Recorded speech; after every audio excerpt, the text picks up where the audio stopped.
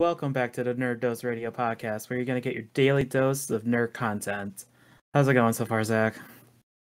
Not too bad. How about yourself, Kyle? I'm tired. Yeah, it's been a long week. Yeah, oh my god, because, and I don't know if it's going to sound different, but I don't know if you guys are going to notice the difference, but we are actually recording in two different locations. No, you guys would definitely know the difference. I hope so. Well, the only reason why we're doing this is because I am currently back at my parents' house doing my pharmacy rotation, which has been going wonderful so far. It's not bad. It's honestly fine. It's just pretty much a repeat of what I've been doing already at a pharmacy. It's just at a different location, is what I'll say. It's been going well. You still get to do more though, right? Kind of, but literally it's the same thing that I've been doing ever since I started my new job as an intern. So it's just more emphasis, I guess, but it's been the same thing I've done, pretty much counting pills, counting tablets, taking prescription calls. I had like today, literally I had a doctor or nurse call me and say, "Oh, I need you to do a written prescription for 10 medications." Oh wow. Yeah, and I had to listen to that 5 times because I did not. They were going so fast. Can you take prescriptions over the phone as an intern? I'm pretty sure you can, right? Yeah. You can. That's a thing we can do because only pharmacists and interns that are under their license can do that. So, and apparently I've been doing really good at it, so they trust me a lot. So yeah, I've been just so busy. Like I told you, I've been working 2 jobs for the past 4 weeks. So that is why our content has been very dry lately. I have to commute to work for an hour each day. So by the time I get home, it's 7 o'clock at night, and then I just spend time with my puppy and girlfriend for a couple hours, and then I just repeat the process for 7 days a week. That's like me also, because literally I work 9 to 5. I mean, this week I work 6 days in a row. I'm on my 5th day, so I work tomorrow because I had to pick up a shift. Literally, I work my 9 to 5 job, come back home. Thank God I only live 15 minutes away from my rotation site. So, but literally, I'm just so exhausted from just standing and running around all day that I just literally go to bed and I just can't move. I'm just so tired and passed out. It's exhausting. God, I still have the energy though to do this podcast, so don't worry about that. Oh yeah. Well, why we've been so busy, we've had some freaking movies release and a new TV series. So pumped. I'm so happy for Loki. Yeah, dude, Loki's been amazing, but we'll talk about that later. And each one of us did go to the theaters. I don't know if it's been your first time since after COVID or not. Oh, honestly, yeah, you're right. That's been my first movie theater experience ever since COVID. So shoot, you're right. Well, it was normal in my opinion, but we'll get more deep into it when we talk about A Quiet Place is what we watched in theaters. Well, separately. Yep. Yeah, I'll have to go more depth of it later, but I just don't like scary movies in theaters. But it was a good experience, but it was really nice how they set up because my movie theater, they do the recliner things. And wherever you reserve a seat, I think it's they have a buffer seat in between, so it's still COVID safe or COVID friendly or whatever. It's been pretty good. It's a nice experience. And my movie theater was actually pretty empty, so that was kind of a good benefit. So I don't know about yours. Yeah. My theater has been doing every other rows. Most of the showings I've gone to have been pretty empty, so I don't know if they allows that buffer seat. I'm assuming so if they have the rows crossed off, but yeah, not that many people going, which I'm okay with. The movie we saw, I wanted less people. I went back. I started going to the movies 3-4 months ago. I think pretty much when they they let go of it or allow people to go back to them. When my theater opened, I was like, "We're going Saturday to go see Chaos Walking." Bad movie, typical. But yeah, we had kids kicking the chair and everything like that. And it just made the experience now fun. Oh, still? Are you kidding me? Oh my God. Yeah, it was at the mall, so it is what it is. So today we're going to be talking about Army of the Dead, Quiet Place Part 2, and then we had to squeeze in the recent Loki episode. So, going to be a jam-packed episode for you. But first, I don't know how we did it, but we got a small sponsorship. I can't believe So it. I'm pretty excited for this. So before we get started with the whole podcast, we're going to do a quick read through of the ad. This podcast is sponsored by Anchor. Zach, ever since you told me about this podcast website, it's awesome. I loved it ever since. Yeah, good thing you told me about it. It's so much simpler than any other podcast hosting websites. Why don't you tell Well, me more about it, Kyle? well, Anchor has a bunch of creation tools that can allow you to record and edit your podcast either from your phone or even just your computer. You can also just distribute your podcast to other platforms like Spotify, which we have, and Apple Podcasts, which is being worked on right now, and a bunch more like a Google Podcast as well. Okay, Kyle, that sounds pretty amazing. Well, what's the best feature about Anchor? Listen to this. It's free to use. And you can literally make money from just doing these podcasts with no minimum listeners. Like anybody, if you just get a couple listeners, you're set. If two pharmacy students who just love talking about nerd content can do this, then you can do the same. Download the free Anchor app or go to anchor.fm to get started now. Love that. Not too bad for our first one, I would say. Yeah. Hey, little goes a long way. Who knows what's going to come in the future? Yes, that is true. So, Army of the Dead, the recent Zack Snyder film, released on Netflix on what, May 21st, I believe, Yeah, it was and like around anime. has an interesting cast, but most famously, everyone knows Dave Bautista as the star, and then kind of following that a little bit, so less no-namers. Yeah, I don't know who any of these other people are besides the actor that played Tanaka, because I only remember him from Mortal Kombat and other ones as well. So Yeah, it is an interesting movie. What did you think, Kyle? Did you like this movie? Do you hate this movie? it's just a like I literally thought of it as like a zombie along with a heist movie, and I've seen like a bunch of other heist movies, so I feel like it just was the same type of format, but the only Mhm. difference was they added zombies into it. I don't know about you, but that's like what I've seen, so what I can summarize it so far. Yeah, I didn't like this movie. Pretty much, I kind of hate this movie. I will never watch it again. I've got a lot of issues with this movie. It just doesn't make sense Mhm. whatsoever. This movie doesn't know what it wants to be. Like you got one end of the movie where it's a zombie movie. Like go a balls blazing, have as much fun as you can, just nonstop blood and gore, right? Mhm. And then you got the other half of the movie that tries to take you more serious than it needs to be. And that's what Zack Snyder freaking does all the time. He doesn't know what he wants. He does these amazing cool shots and then expects you to have like this fun movie to have. And then it's like, why are you incorporating drama? The best relationship was between the German and then the guy with the saw. And then they kept trying to shoehorn Batista and his daughter. Like it just made no sense. It took away from the story. It just wasn't worth it. Yeah, You they know, just try to milk that so much, like especially the relationship between Batista and the daughter. It was pointless in my opinion. Like I pretty much only cared about like the whole action scenes is what I've gotten out of this movie, but that's that's what the I've thing though. seen. There's barely any action scene. Yeah. Besides like So what, a couple cool scenes. Maybe when they so were in the basement getting into the vault, but that's pretty much what I've gotten it from. you got a Zack Snyder film with barely any action scenes. That right there should tell you, oh, he probably took it more dramatic than it needed to be. Hmm. But it's just weird. Like the color, I don't know. It just wasn't bright enough. They're in Las Vegas. The color was so dull. I don't know how you picked the Las Vegas setting and not have flashing lights, just color all around. But no, it was just dead. It was boring. It needed more color. Yeah, I feel like literally, I mean, I understand why they had to not add as much color, but because it was obviously like a post-apocalyptic scene and like there wasn't a lot of lights.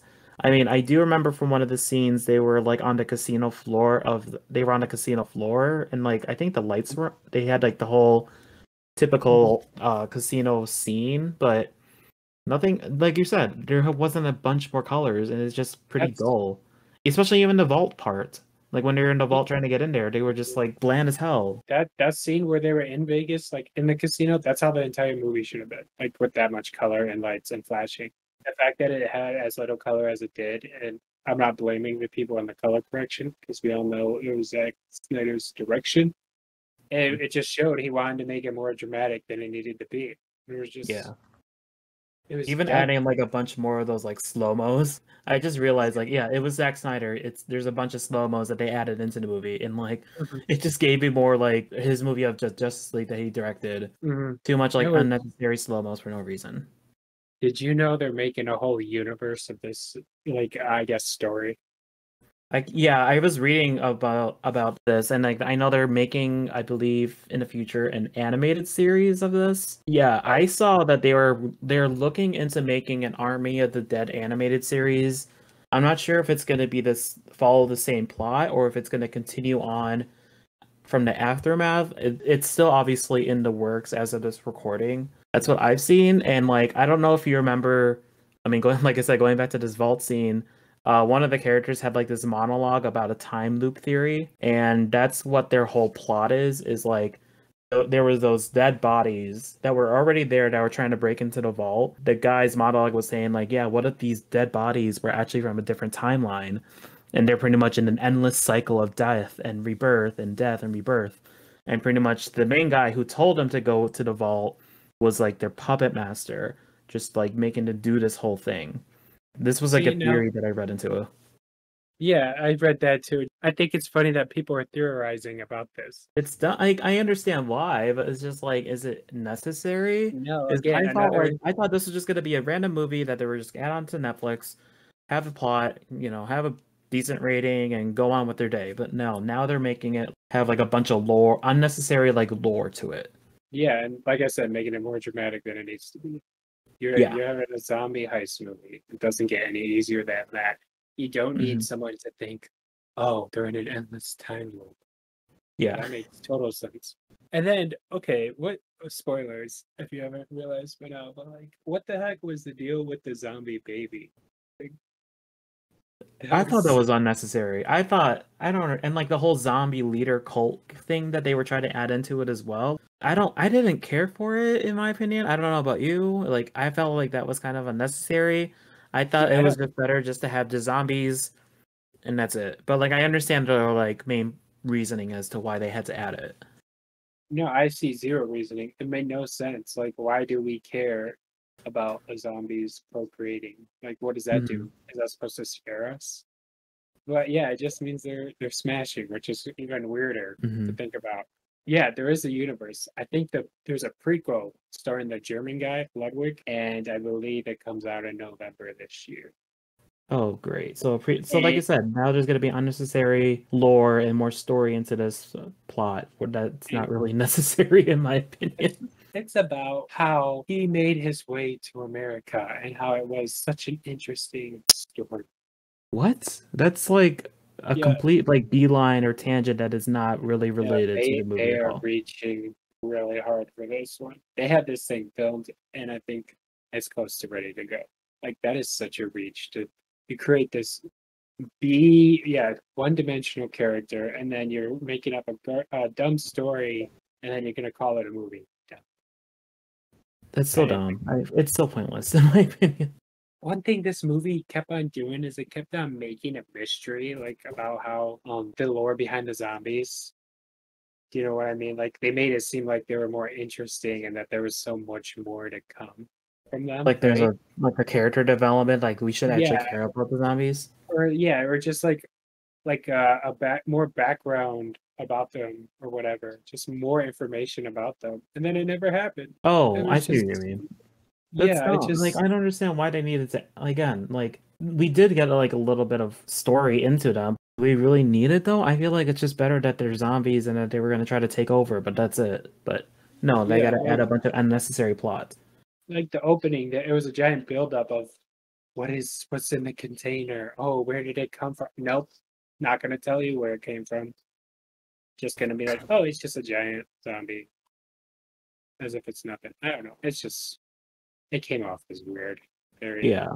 I In don't my know. like when I was as I'm like thinking like from the beginning of the movie, like how they hold the whole setup of like how do they set up the camp or how do they set up the whole like barrier of like those big storage containers around the whole city of Vegas. Like, how do you set up thousands of storage containers around before. everlasting what zombie apocalypse? Yeah.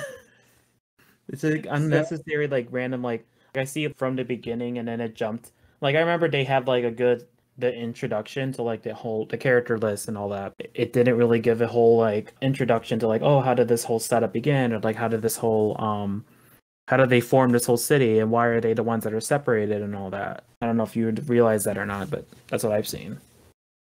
I liked when they were watching the news. Sorry, we're jumping all over the place. Stuff just Yeah. keeps coming and going. When they're on this news and like, oh, the reason nuke it on the 4th of July is because the president thinks it would be cool. Oh, he did not say that. I didn't even realize that part. I'm like, why you? I don't know. That's just another dumb thing in the movie. Oh my God, on America's birthday. Fucking kidding Yeah, me. America's birthday. So, what did you like any of? Did you think the zombies look cool or anything to it? Some of the zombies are cool, and like I did like some of the fight scenes or anything like that. Like the casino scene was pretty cool. Um, I like the tiger. the tiger scene was pretty cool. Again, like I love how there's just a random tiger that just came about. I don't know, like obviously I feel like it's Vegas, so like Yeah, of course there's gonna be a tiger there.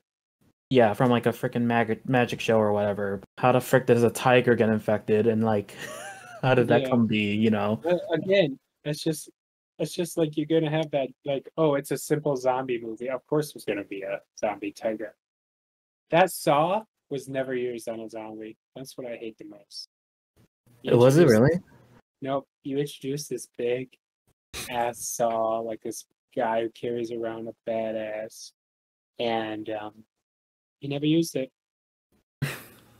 So it just brought an unnecessary weapon with him, essentially. Yeah, pretty much. Oh my. Unnecessary sick weapon to it. It would have been awesome to watch.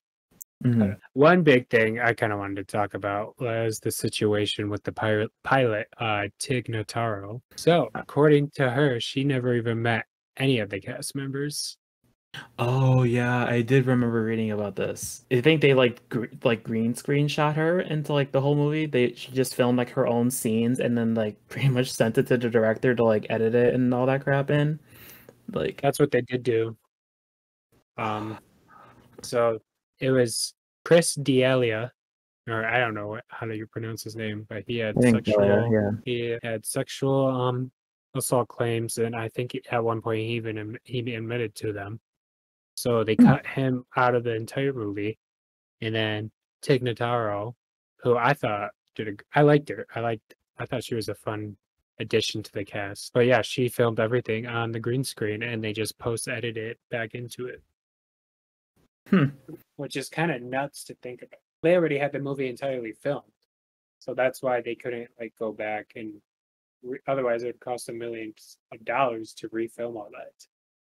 Yeah, true. Save some money, even though they're spending so much money on movies anyways. I wish I knew that going into the movie, and then I would have kind of kept a better eye out about the situation. But I heard like there were some spots where you could be like when you could tell it was obviously in a green screen. For the Yeah, you most can part. tell like she was green screened into the movie. Like they Mhm, like added her in it for no reason. You can see like outlines and some sometimes or whatever. mhm. As someone who didn't know about the situation, I didn't ever pick. I guess mission accomplished. I guess so. Like at least they still were able to incorporate her into the movie without making it so bad, even though it was still a bad movie.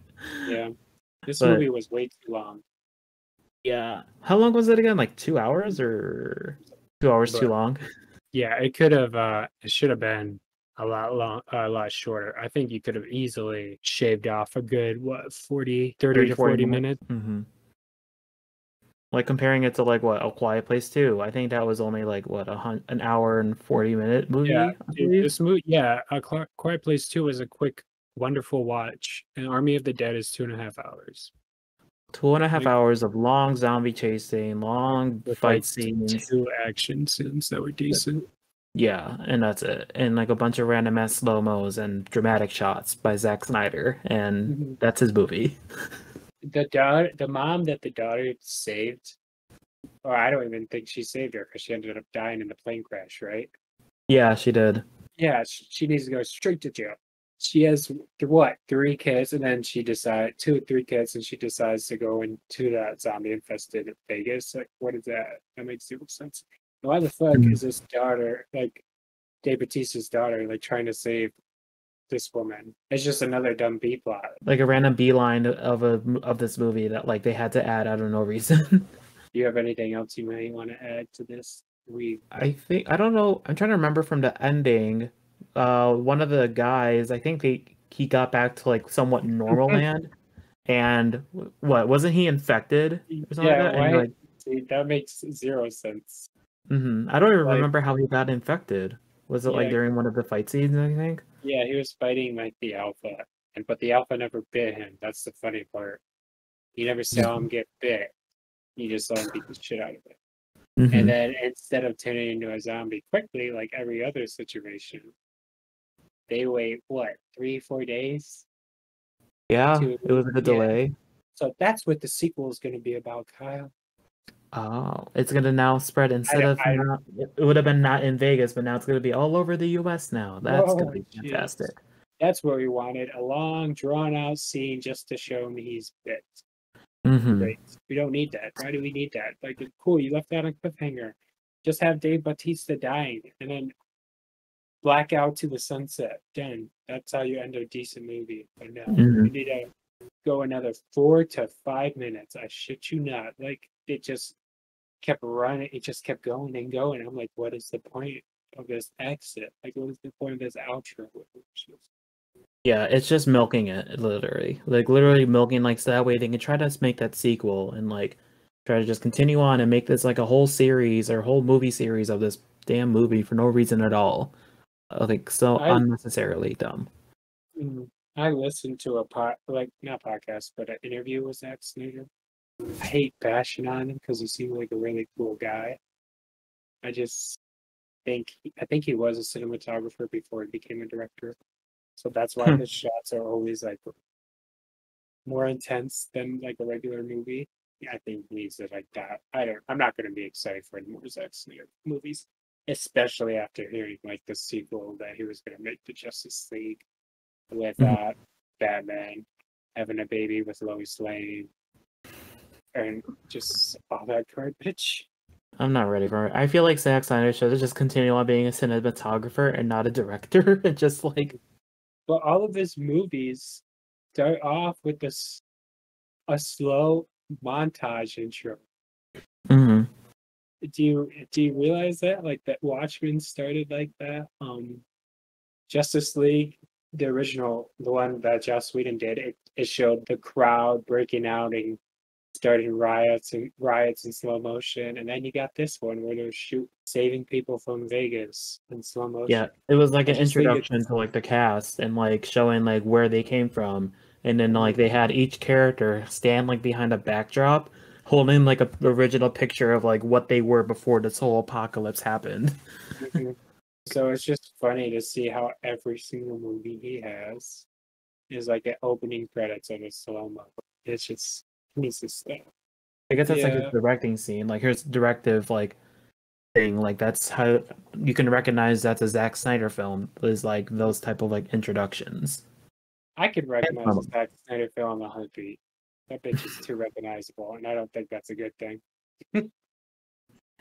like I understand he's trying to make himself like independent, but like Or unique.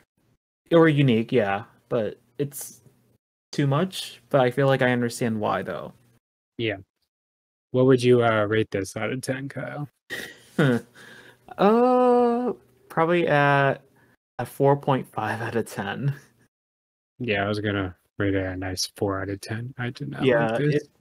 like I said, the only good scenes were just like the fighting scenes and all that, but like plot was bleh. I really didn't care for the plot, but yeah, What's that's all I cared about.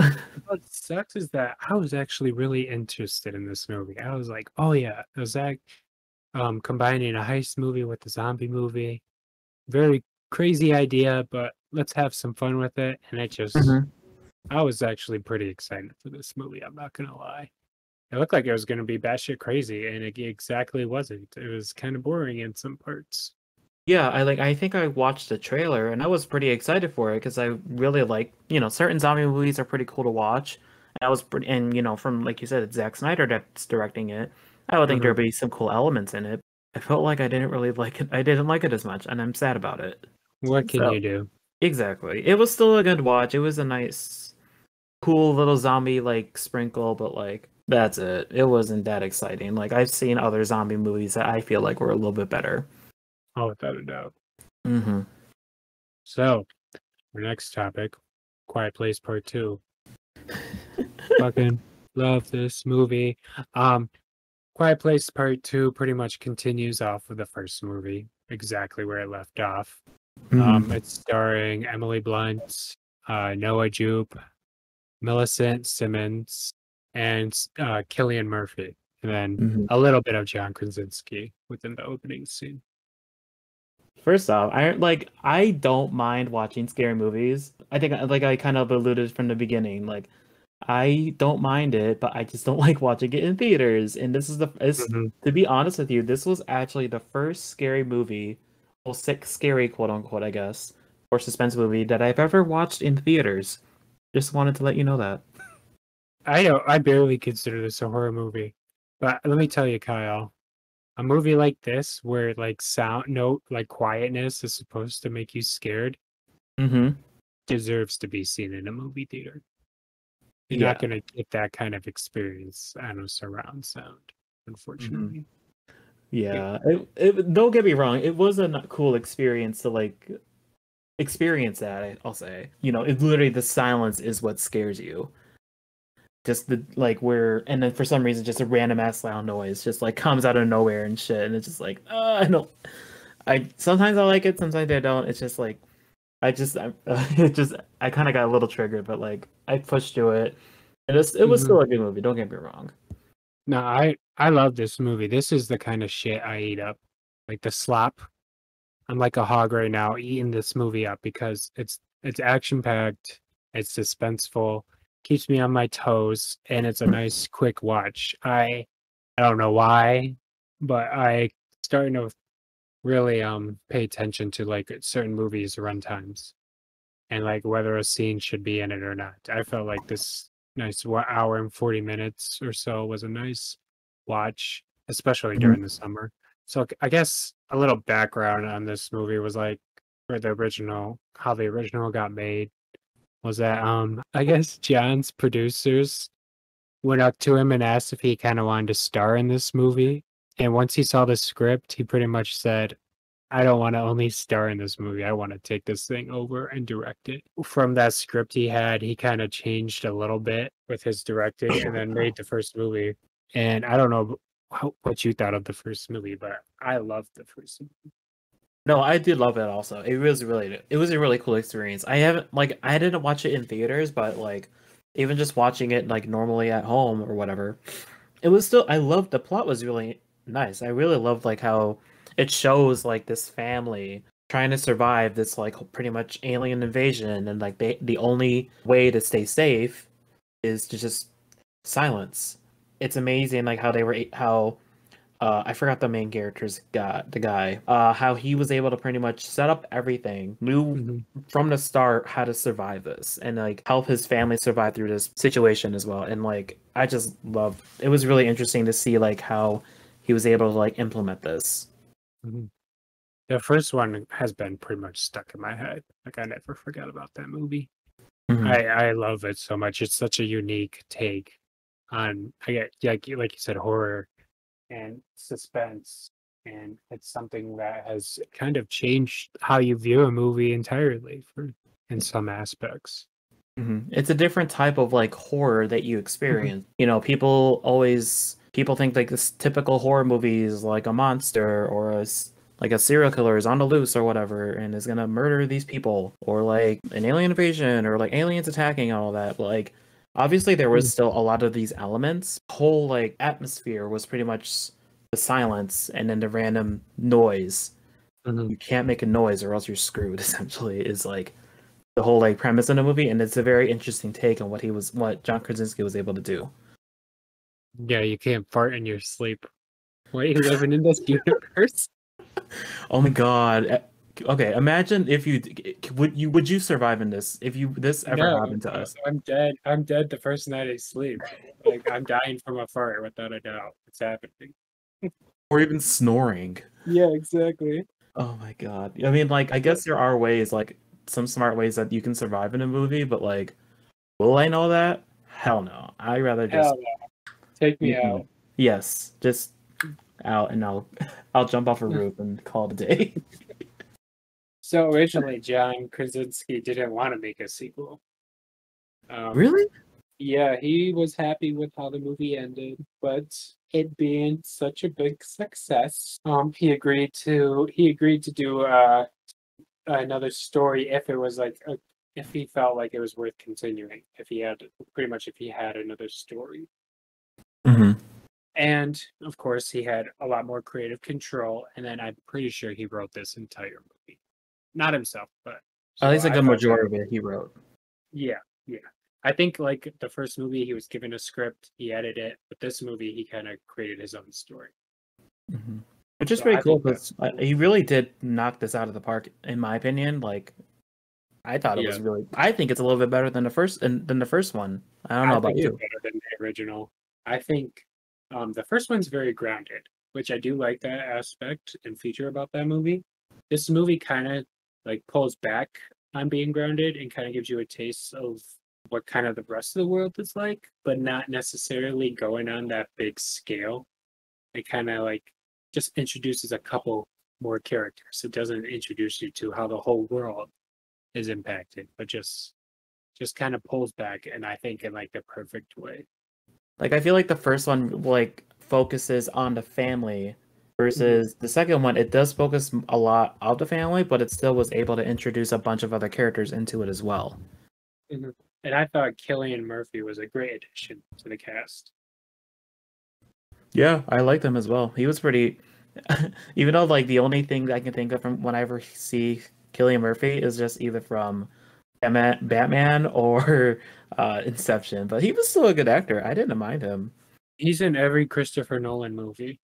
Yeah. That's his guy. Nolan keeps coming back to the same people if you really look at it. Dunkirk, I think Yeah, he's in Dunker. Dunkirk. That's kind of funny.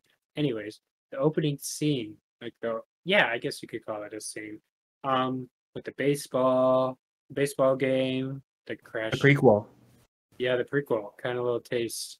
One thing I kind of picked up, and from what I've been hearing from other people as well, that the opening scene of the original part one had you in the grocery store, Hmm.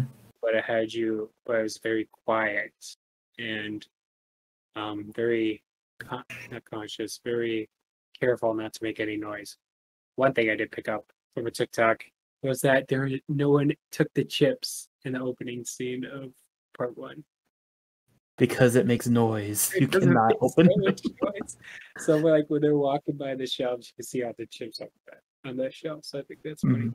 Anyways, in part two, it does the exact opposite. It's opening of Lee inside the grocery store, but he's making noise, not giving a care in the world. And I thought that was kind of like a cool nod back to the original. It gives them like a little like sort of normalcy, like what they experienced before this whole thing went down, like living a Mhm, normal life, going to a baseball game essentially, just to live life, living their life as normal human beings, and then going to the grocery store, pick up your stuff, and then going to enjoy a game, be with your family, have a good time, go home, and repeat until end of life or whatever. But then all of a sudden you look up in the sky and you see these little like meteors that are coming out of Earth, and that's when the whole world changed. And it's like it shows what changes. mhm. And I think it was beautifully directed with all the chaos running back and forth, Hmm. switching from his wife's point of view to Lee's point of view, and just slowly seeing people getting mauled. I love this alien design. I think it's really cool, and I really like. I wouldn't say like, but I enjoy the fact that they're not killing to eat them. They just want to kill. That's all they want to Yeah, do. Like that, I feel like that's so scary when you think about that. I feel like any probably like the aliens like MO, I guess, would be like any noise is what's gonna scare them, and that's why they had to kill it. I feel like that's Mhm. like their only like MO. I don't see any other purpose. I'm not sure they're gonna be like reproducing or whatever just to create more of them. Like I don't even see them eat. You literally just see them kill. Now that I think I about it. know. Yeah, so it just makes like the more you not know about them, it's like the more you fear. That's But true. Mhm. but we did learn a couple things about them. Like they can't swim in water. So I don't know. Did you like that feature added to them? I mean, I see why they can't swim. Also, like looking at their structure, like body structure, because like literally, like their hands are just like at a point. So like even if you imagine them like flapping their arms back and forth, there's like no like motion for them to stay afloat. So like Mhm. you can see that they're gonna die if they're in water, which is I guess a good survival tactic. But like you won't know until like later on. You won't know like immediately because you're still learning about it. So like at least I think it's been like what a year into this that Yeah, throughout the movie yeah, that they year and a and they're few still learning months. about it also. The way they, a lot of people don't like how they added this because, like, the more you know about the alien, like, the less scary they seem. You know, the first movie just had like just one of them, like, taunt them the entire movie. Hmm. That was the whole movie. Whereas this one, they're killing them left and right. Like, they're going through like five or six of them throughout the whole movie. So, like, Yeah. the fear aspect is slowly diminishing with the alien, in my opinion, or what it seems like. Well, I feel like it's because we're learning more about it and like we can see their strengths or their weaknesses and all that. So like that's I feel like is what they're gonna continue on if they're gonna try to continue with this whole movie series. And I think they are making, I don't know if they're making a part three or a spin-off, but something is coming out in like 2 years, and it's not directed by John Krasinski. So I think it's a Oh. spin-off. What would the spinoff even be about though? I have no idea. Like I was think maybe different family or like I know from the ending of The Quiet Place 2 where they're just pretty much separated and just trying to figure out a way to get back with each other. I guess that would be a way to like introduce the third one and like you can also see as like the aftermath of like the whole island invasion from the one monster, like seeing how the people would react and all that and see like are they safe? Do you think they should leave the island? Blah blah blah blah blah or whatever. So I feel like that would be a plot to like what the third movie would be. I think it would be cool to do like a time jump, like a nice 5 to 6 years down the line, kind of see where they're at, because you could tell the kids are growing up. That could be an interesting story. So that bear trap scene, Kyle, did that freak you out? Oh my god, I was paranoid as hell. I was like, shut the fuck up, shut the hell up, stop I, screaming, you're gonna kill yourself. Oh my god. oh That man, was kind of scary. But like I know. I felt also so much pain for that kid. mhm, you can feel It was, it. yeah, you could. And like him to just have that shock where he didn't like react at all, and then just to him screaming bloody murder, and Hmm. all his mom just quiet. It It's was, oh my god. It that I do remember that and that would like paranoid me and like I just it was like trying to tell myself like shut the fuck up. You can't do this to yourself. Like it was so stressful. yeah, this movie definitely made you feel suspense. Like when I thought she lost her hearing aid. I thought he took it. Like I was freaking out in the seat. Yeah, I thought he was like a backstabber. Emmett. I wouldn't have been surprised if it happened. Having her like freak out and then not hear anything at the same time was just so scary to watch. Hmm. I feel like if Emmett wasn't like a family friend to the Abbotts, then this would have been a backstabbing moment. Thank God it didn't, because like now they're kind of besties, and I feel like now Emmett's gonna be like their second dad essentially. Yeah. Well, the one Hmm. thing this movie kept hinting at was like you don't like all the promotions, like the people who are alive aren't worth saving anymore. But then you never got a real taste of that except for that one group on the docks.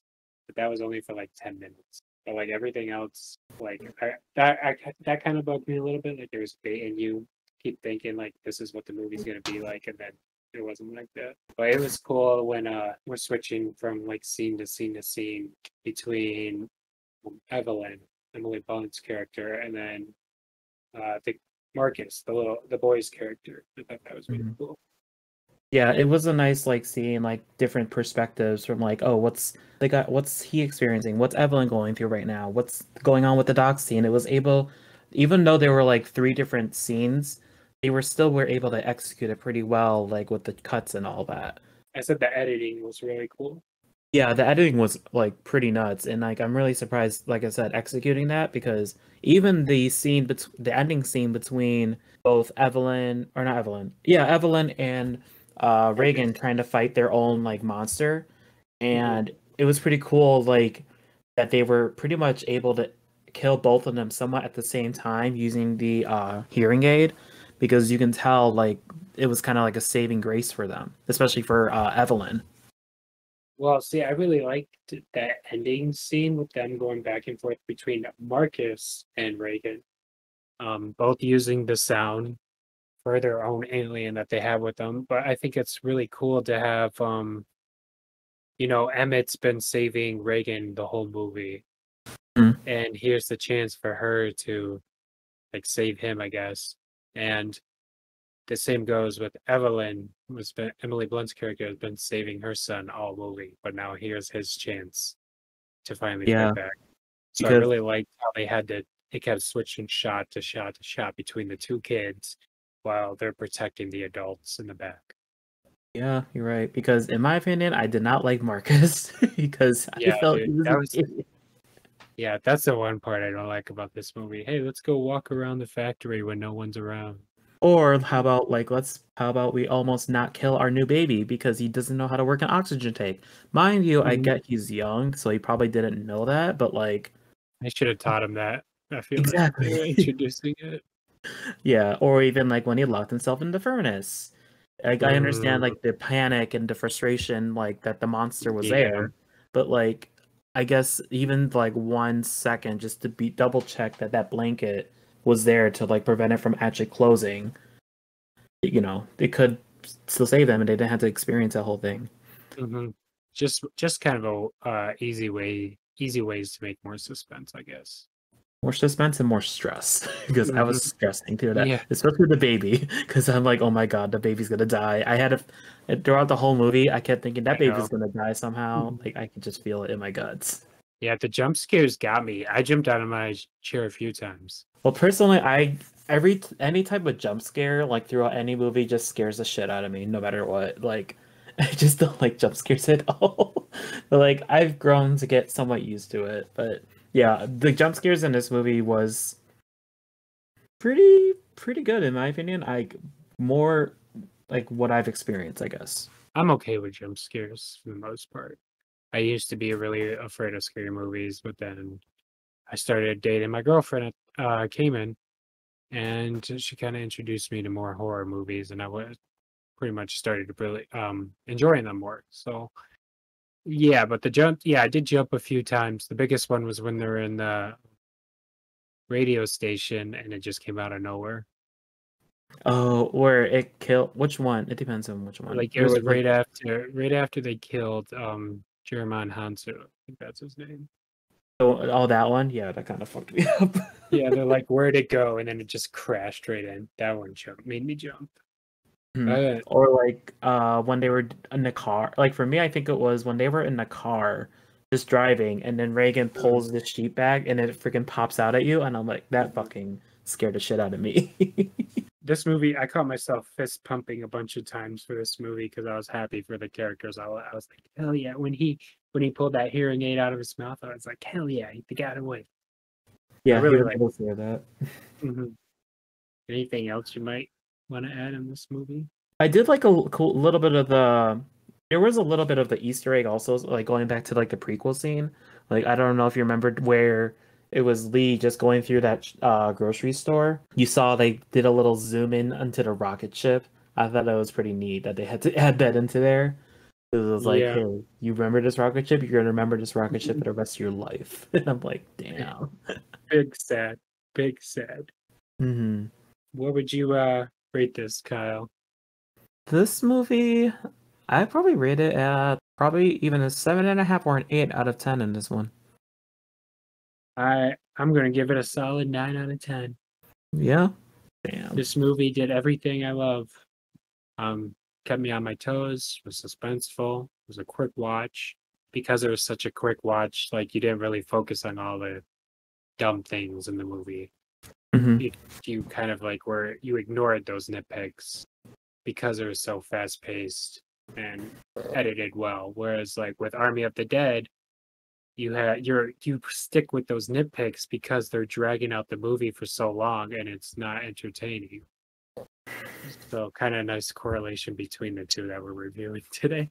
Yeah, like I like it's like a 2 hour movie with a bunch of long ass plots versus 1.5 to 1 hour 40 minute movie where it was still shorter but still was able to execute a bunch of scenes in an executed manner in a perfectly edited movie. Yeah, I thought it was like the perfect summer movie. I can't wait to watch this movie again. Hmm. I definitely watch it. I'll pirate it. It's gonna once I hear that like on the Blu-ray, I'm gonna buy it instantly, just like I did with the first one.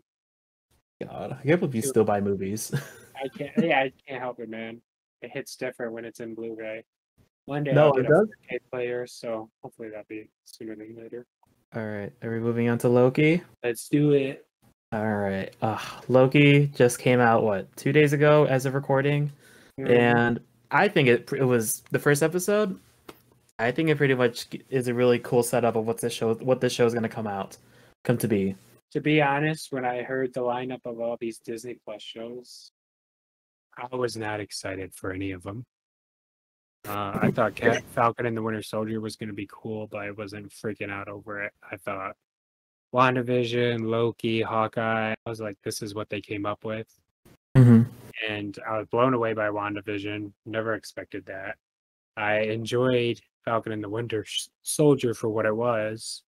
But then Loki, I like had zero expectations because the biggest thing that confused me on why Loki deserved a show was because they already did his arc. You know, his arc from turning evil or being evil and then kind of going back and forth between evil and good and then at the end willing to sacrifice himself to try to kill Thanos. Like that right there is like the full circle for his character. So It's like to his whole life. yeah, pretty much. So to have like a Disney Plus show like continue that, it was I guess off-putting to see. Um, but after watching the trailers, I think I only watched one because sometimes I don't like to spoil myself. Um, but then after watching the first episode, I was amazed. I was like, I don't know how they did it, but this has been my favorite opening of the three Disney Plus series. Yeah, it's pretty good. I'm really excited how they're gonna pretty much execute this. So, but from what I remember, it's gonna focus on it was pretty much from Avengers Endgame where they were able to get Loki from like not destroying pretty much all of New York, but somehow because of the whole time heist that they were gonna do to get the Infinity Stone, get the Tesseract, but somehow Hulk was able to freaking ruin it all and destroy Tony and pretty much free the Tesseract, and that's how Loki was able to escape. And this is pretty much how it sets up this whole Loki TV series. Yeah, I think that's kind of cool with how they figured out what to do with this. Hmm.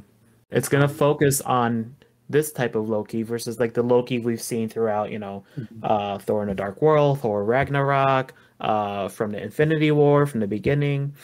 It's gonna be interesting how they're gonna still because it's still from this Loki that we're gonna be watching through still him being evil somewhat.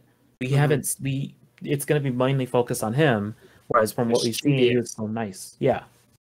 or trying to be mischievous, Hmm. Trying to but be. I think it's off to a really solid start. I have no idea where this story's gonna go. Hmm. The quality of the show is, I think, the best that it's been of the three. You could tell this show's, I think, gonna require the most special effects. Yeah, And it's gonna be I heard they built most of their sets, so a lot of oh. this is real, which is really cool when you think about it. But I'm really excited to see where this goes. To start Mhm. off, what Loki gets captured by the TVA right off the bat, which, mind you, I'm very confused how the Tesseract just bat him out in the middle of the desert. It was like a random desert in like Mongolia, I think. Yeah, the Goldie Desert, which I think is funny because we've seen the Tesseract being used and it doesn't spit people out like that. So I'm curious to know if that was his first place or not, where he went. I think I actually now that you say that, there was a little I think it was a TikTok that it kind of reminded me. Like it was, you know, how Loki ended up in that desert after using the Tesseract. It was Mhm. pretty much the same thing that happened to Tony from the Yeah, first Iron Man. Iron Man. Yeah. Yeah, had like It the was same camera angles and shots. hmm So I'm I like think that thinking was the pretty funny. Tesseract had the probably like the Tesseract had some sort of like memory or just like it was just like some sort of elude or uh I think it was just an allude from the directors. mhm. Just kind of something fun to do. Just Um, to, like hype maybe the fans. yeah, maybe a little hint of, oh, here we are starting the story all over again. That Hmm kind of thing. Gets taken by the TVAs, gets goes through the whole process of signing, taking the tickets. We learn in a fun little video, which I thought was delightful, of how the timekeepers control the timeline and how a nexus can cause many multiverses and that a time variant, which Loki is, can cause the timeline to be branched off, I guess you could say. hmm And if they catch the time variant and fast enough, like the timeline can be restored. And I think that little video was hilarious to watch. I find it funny how, like David mentioned, if you're late for work, you're a time variant. Catch me being the lake tomorrow. Yeah, So I can be a it's so time funny. variant. Yeah, I thought it was hilarious. Yeah, I thought it was pretty cool, and it was pretty funny how it was like a kind of alluding like it was like a cartoonish type of style. Like giving that like it was like what I feel like it was 1950s cartoon style. It was funny, however, it was still like cute and it was cutesy and all that, but it still had like a serious message to like, especially from it was like don't like when Loki was gonna go through like the whole line to be admitted or whatever, to make sure don't lose your ticket. You know, I thought it was just gonna be a funny joke or whatever, but no, if you don't have your ticket when by the time you reach the end of the line, then you're gonna pretty much disintegrate into pieces by the people. It reminded me of that stick that melts people from Thor Ragnarok Oh yeah, now that that the you say that. Grandmaster used. So I think that was funny. Just Instead of dumb melting, stuff it like just that. disintegrates.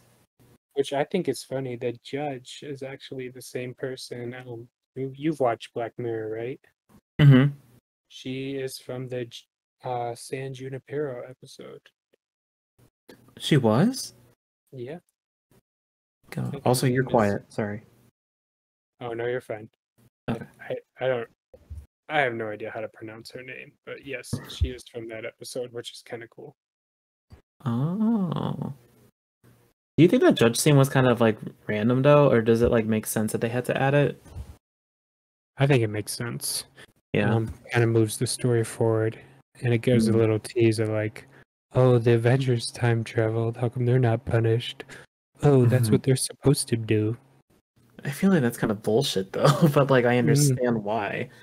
I don't know. I liked it. I thought it was kind of cool.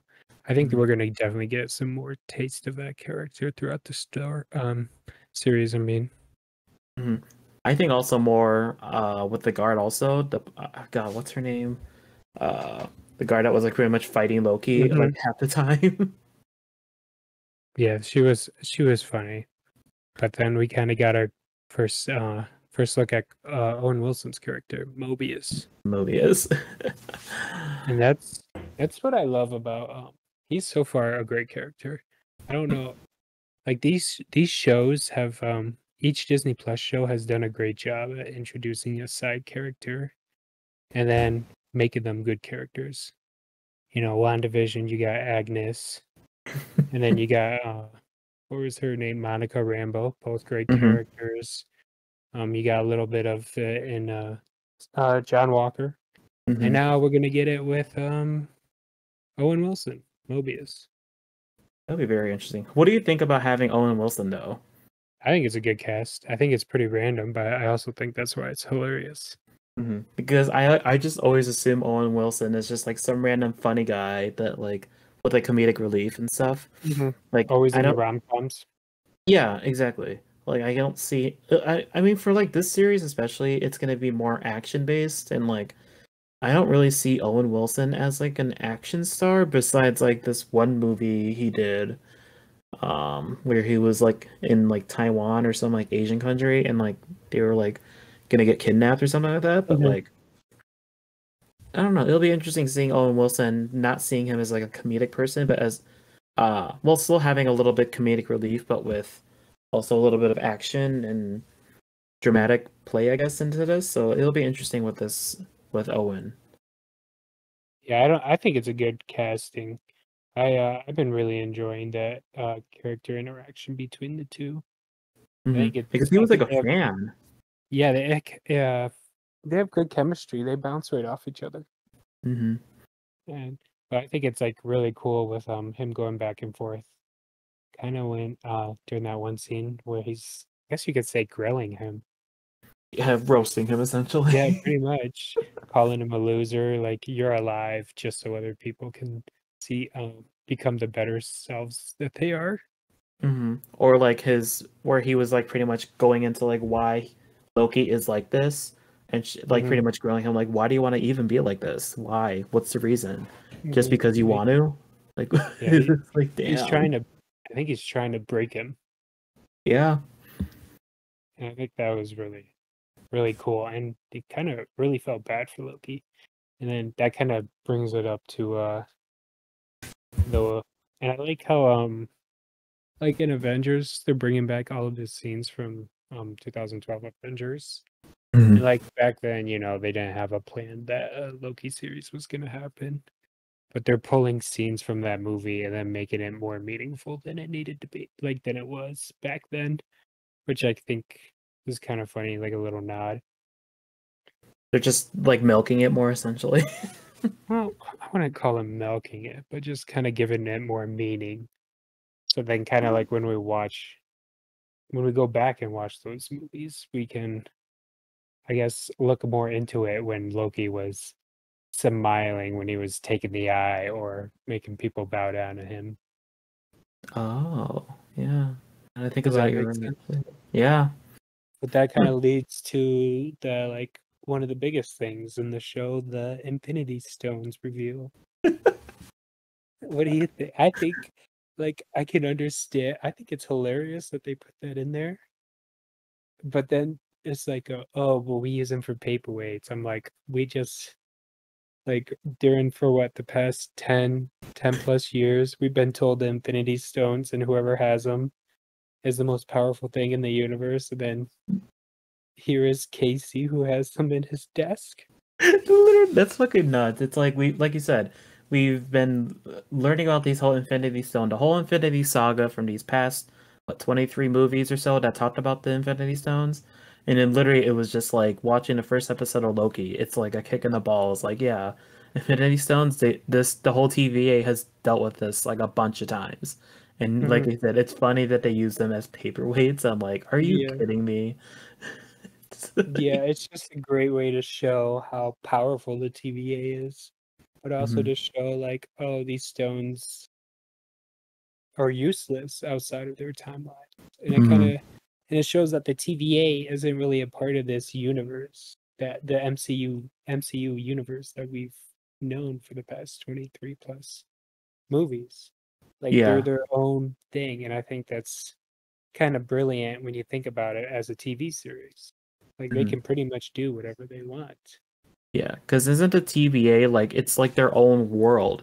Like Hmm. pretty much, I think they were saying, I think it was Mobius saying like he was pretty much born into this, or even I think it's Casey, I believe, said that he Yeah, was born to a desk or whatever.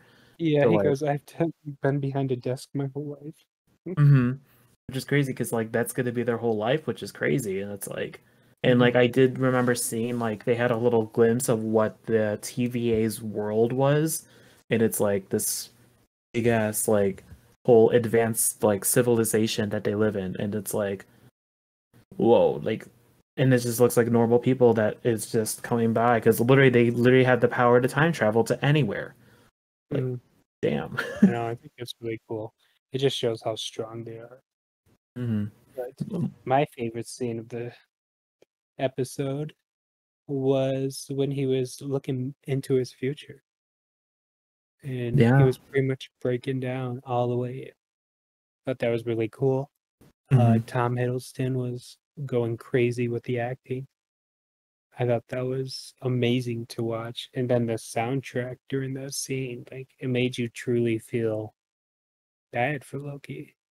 You do because like going back, this is 2012 Loki after the first Avengers movie. Like obviously we as we watched these movies, we know what's gonna happen to Loki. He's gonna die by Thanos choking him to death essentially.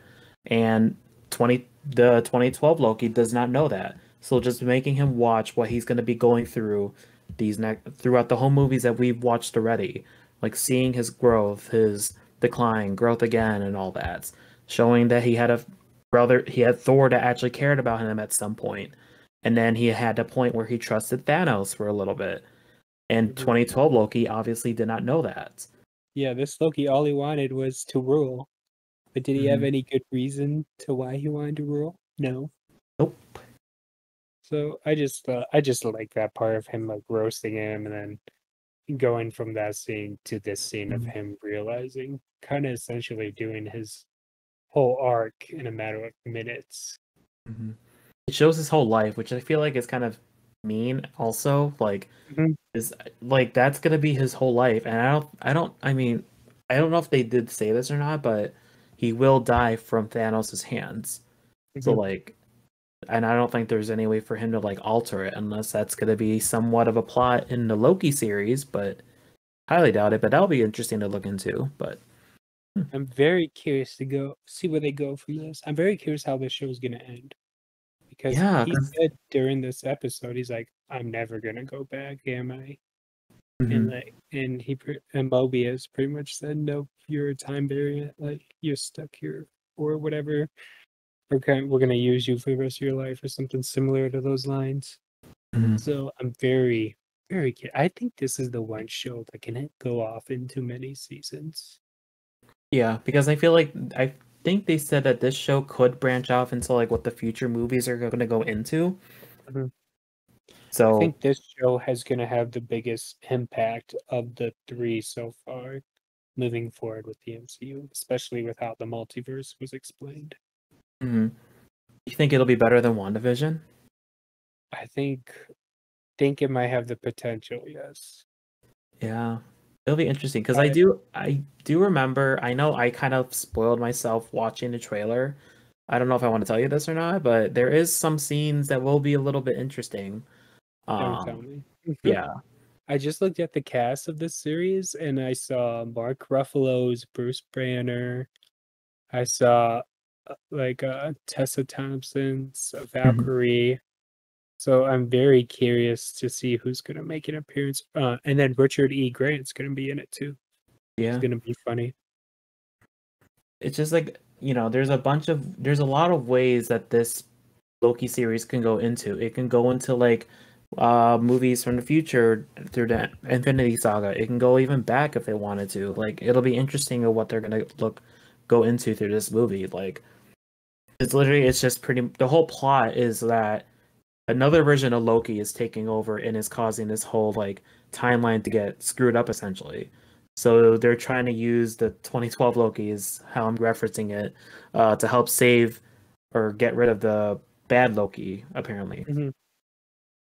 Yeah, I can't wait to see where this goes. I'm pretty sure we're both in agreement that the hooded figure is she Loki, correct? That's what I've heard, but I Mhm. don't I know I like it saw a could. step. I saw a step photo Oh of a really? yeah. I saw a step photo of a woman in what appeared to look like a Loki costume. Oh, so you somewhat spoiled yourself then. Yeah, potentially. I mean, I think I saw that like a year ago when they were already filming, so I kind of knew She Loki was possibly in this movie. I just had no Damn. idea in what aspect. Mhm. I was still Or thinking of this though. yeah, or it could be just a Loki, a different version of a Loki, which is would be awesome. I want to Hmm. see him fight himself, just as long Yeah. as it's better than Vision. Vision versus White Vision. Yeah, That was well, I don't want to talk about it, but yeah, that was I kind know. of dumb, but yeah. Just a little bit. Anyways, yes, definitely my favorite. I think Hmm. moving forward, I'm very excited, and I think it could potentially beat WandaVision. And I'm hoping so. I mean, like from what I've seen so far, I'm gonna be hoping it's gonna be up to my expectations. Like comparing to like the first, let's say, two episodes from WandaVision, they were kind of okay, but then it obviously built up to it. So I'm definitely hoping, took some build. yeah. So I'm hoping this Loki will build up to this as well. So yeah, do you have Yeah, anything else? I'm just so pumped for this show. I can't wait. I'm just excited for another show to be watching weekly. I think that's gonna be Yeah. awesome. Hmm. Oh, I do remember this one scene. I thought this was pretty funny. The whole DV Cooper scene. I thought that was Oh pretty yes, I fun. didn't even know who DB Cooper was. Oh, do you not know? I actually looked into this, and I it's did actually figure it out. I did learn about it, but I didn't yeah. know before the show. Like it's an actual. This was an actual person. Hmm. Like that's freaking And nuts. They yeah, took a people real don't know how person. he escaped. Hmm. They used the portal. He just for a bet against Thor. I think that's funny. Hmm. That's really funny. And then, but like, I think the real story is that he parachuted down to like this untouched forest or whatever. But there were rumors like where he's actually still alive, and they actually did like a manhunt. But obviously they had no luck. And I think this was around the 70s, I think from what I remember. And I think they just closed this case in like 2016 where they had no leads at all to like find out where this person is because he could be alive or like when he jumped out of that plane he like pretty much died instead. And, That's funny. yeah, but that's pretty funny that like how they incorporated this real life person into Loki, and like I wonder if they're gonna do anything similar then to Loki. I wonder if they're gonna incorporate anything that happened in real life Oh, I uh think they will. If they did it into right it. off the first episode, we're definitely gonna get more of it. Huh. That'll be very interesting to look into. I'm trying to think. I mean, like probably like previous historical like weird things that are gonna occur, and then it's Oh, gonna for be sure. Loki instead of it because it's Loki. Hmm. I think it's gonna be a great way to show. Hmm. Mm, Yeah, like this is a wrap of a giant ass episode. Yeah, but they've been talked a lot. That's well, it's been a good amount. So a lot of interesting things came out. I'm really excited. Loki, thank God. I do love having another Marvel series come back. Um, let's hope this lives up to my expectations. Yeah, I cannot wait for more, and I can't wait for more movies to come out either. So this summer's Yes, gonna be amazing. I know. Can't wait. So you can listen to us on Spotify or YouTube. You have any topics you would like us to talk about? Can contact us via Twitter. Anything else you might want to add? No, nothing much. I'm just hoping a lot of new stuff comes out soon that I can watch because I have been watching nothing right now. So besides Yeah. Loki, but I need more stuff to watch. Also, I'm busy also, so it's hard to watch. What can you do? All Hmm. right, guys. Have a good one. All right, see ya. Mhm.